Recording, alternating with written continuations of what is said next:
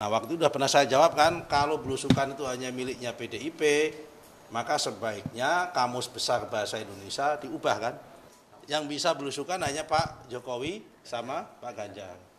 Begini Mas ya, semua manusia itu mempunyai karakteristik untuk bisa menyapa.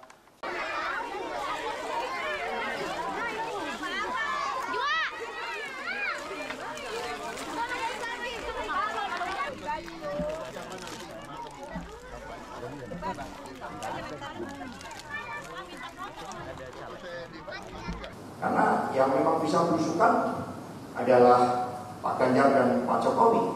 Pak Prabowo kan tidak bisa belusukan. Jadi akhirnya rakyat bisa melihat di Republik ini pemimpin nasional yang bergerak cepat, yang bisa belusukan itu Pak Jokowi dan Pak Ganjar dan Pak Jokowi. Pak Jokowi itu terkesan di belakang Pak Ganjar datang ke Jawa Tengah, lalu Pak Jokowi datang ke Jawa Tengah. Ya sebagaimana kata Pak Ganjar itu bagus, karena yang memang bisa belusukan adalah Pak Ganjar dan Pak Jokowi. Pak Prabowo kan tidak bisa belusukan. Jadi akhirnya rakyat bisa melihat di Republik ini pemimpin nasional yang bergerak cepat, yang bisa belusukan itu Pak Jokowi dan Pak Ganjar dan Pak Jokowi. Dan belusukan ini tidak bisa diwakilkan. Pak Hasto, sekarang sudah meningkat bahwa belusukan itu yang bisa belusukan hanya Pak Jokowi dan Mas Ganjar gitu kan. Kalau dulu pada statement sebelumnya kan belusukan itu hanya milik PDIP. Benar nggak? Pernah ngomong gitu kan? Nah waktu itu sudah pernah saya jawab kan, kalau belusukan itu hanya miliknya PDIP, maka sebaiknya Kamus Besar Bahasa Indonesia diubah kan menjadi KBBI. Kan dulu kan Kamus Besar Bahasa Indonesia kan diubah menjadi Kamus Besar Bahasa Banteng itu kan gitu waktu itu saya bilang. Ya kan. Nah, sekarang meningkat menjadi apa tadi? Yang bisa belusukan hanya Pak Jokowi sama Pak Ganjar. Begini Mas ya, semua manusia itu mempunyai karakteristik untuk bisa menyapa kepada masyarakat yang ada di grassroots. Pak Jokowi belusukan, alhamdulillah. Pak Ganjar belusukan, alhamdulillah. Pak Prabowo juga belusukan, alhamdulillah. Mas Gibran apalagi, ya kan, mengikuti jejak bapaknya belusukan kemana-mana. Ya kalau kita nggak belusukan, nggak mendengarkan aspirasi masyarakat, terus mendapatkan informasi dari mana?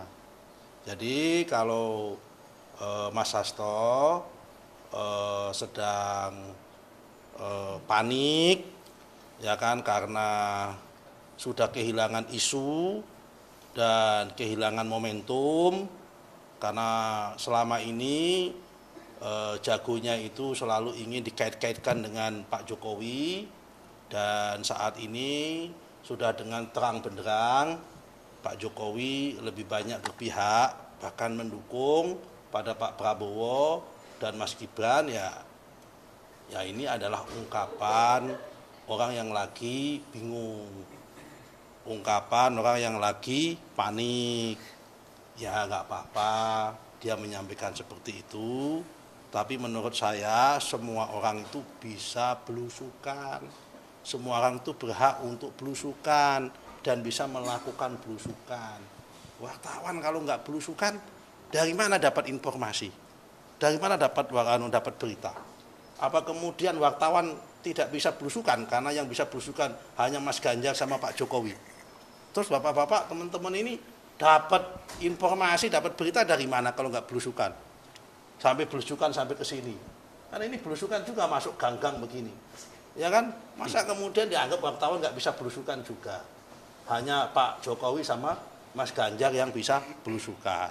Belusukan itu bisa dilakukan oleh siapa saja dan di mana saja, termasuk Pak Prabowo pun bisa melakukan belusukan, Mas Ganjar bisa melakukan belusukan, siapa lagi?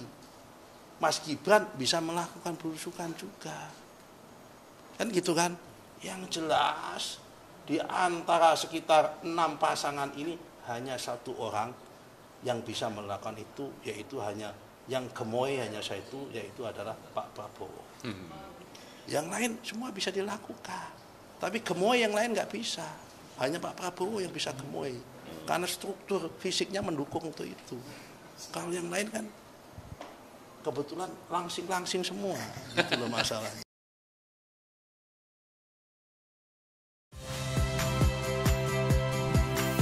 Saya Radi Saputro. Saksikan program-program Kompas TV melalui siaran digital, pay TV dan media streaming lainnya. Kompas TV, independen, terpercaya.